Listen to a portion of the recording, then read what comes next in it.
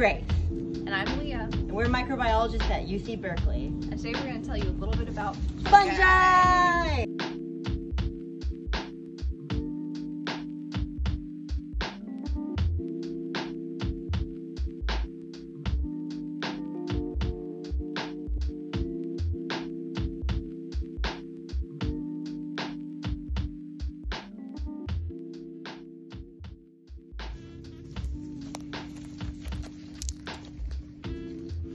When you think of mushrooms, you might think of pizza, or the scary mushrooms that your dog ate on the lawn.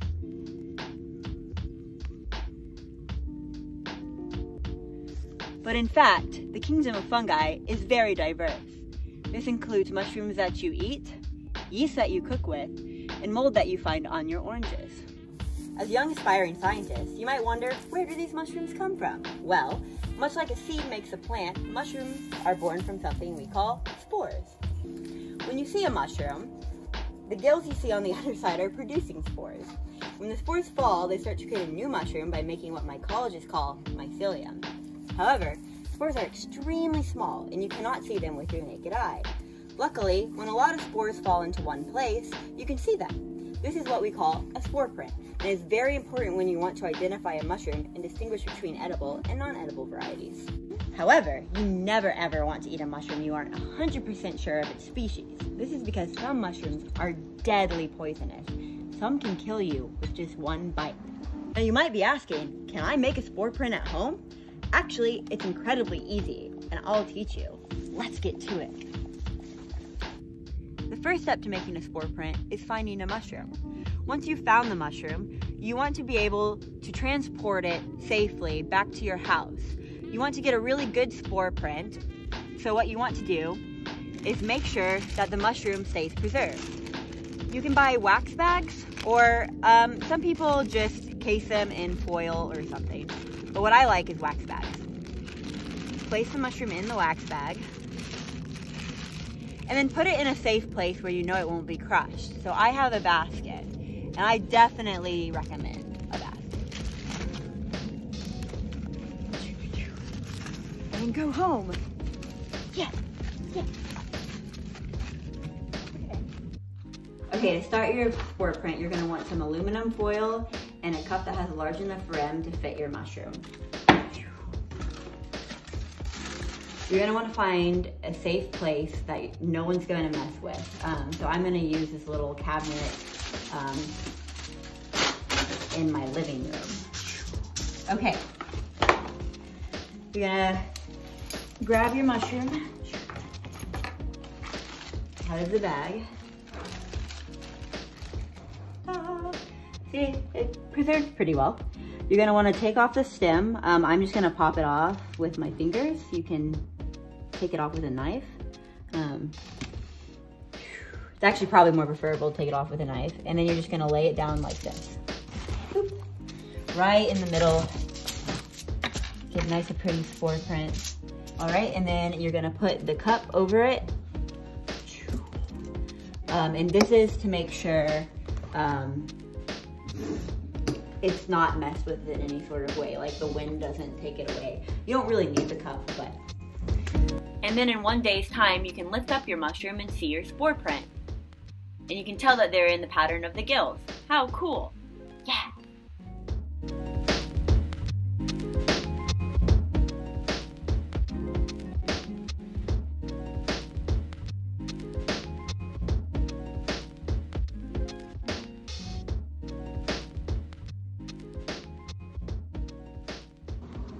So we just talked about how fungi reproduce using spores, but how do fungi eat?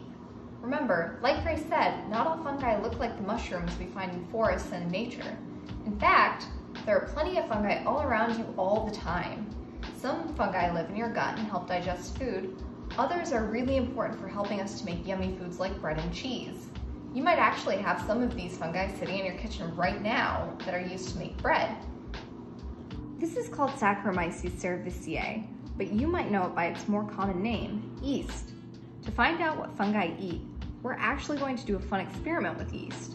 If you don't already have some in your kitchen, it's easy to find at the store. Now, if you like candy and cake, you probably already think sugar is delicious. Well, it turns out yeast also really like sugar. In this experiment, we're going to watch and see if yeast are munching on this treat. All you need for this experiment is instant baker's yeast, warm water, be careful it's not too hot or it will cook the yeast, and some sugar. If you don't have white granulated sugar, you can also use brown sugar, honey, or syrup. We're going to mix 1 cup of warm water with half of the yeast to activate it, since when it's dry it can't do anything. And in one of the bowls, we're going to add 2 tablespoons of sugar or sweetener. Now it's important to make sure that the bowls are identical except for the sugar so that we know any differences between the bowls is because of the sugar. And we're going to let that sit for a little while, about 15 minutes, so the yeast can wake up. And in the meantime, we'll talk about the science. So, we're going to put 2 teaspoons of yeast in each bowl.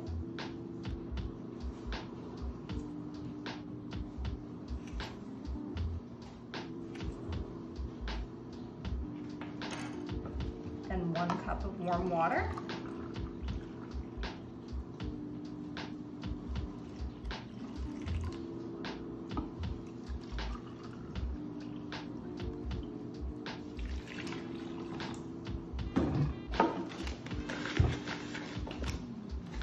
And then to this bowl, we'll add our sugar. Now we'll give it a stir.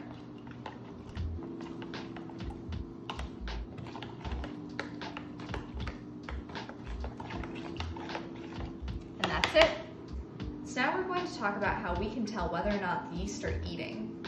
When you eat food and breathe in oxygen in the air, there's a chemical reaction in your body that lets you get energy by breaking down the molecules in your food. We call this respiration.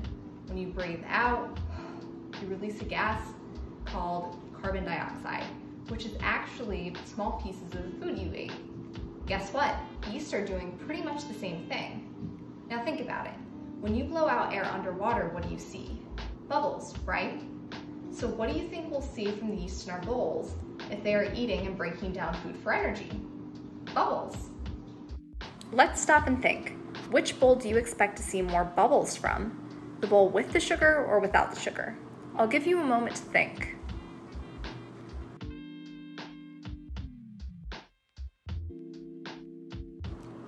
We expect to see more bubbles when the yeast have something to eat, the sugar, right? Let's check and see. Now let's take a look at our experiment. This was the bowl without sugar, and you can see not much happened, no bubbles.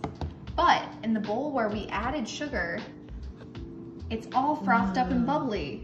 So it looks like we were right, the yeast were eating the sugar.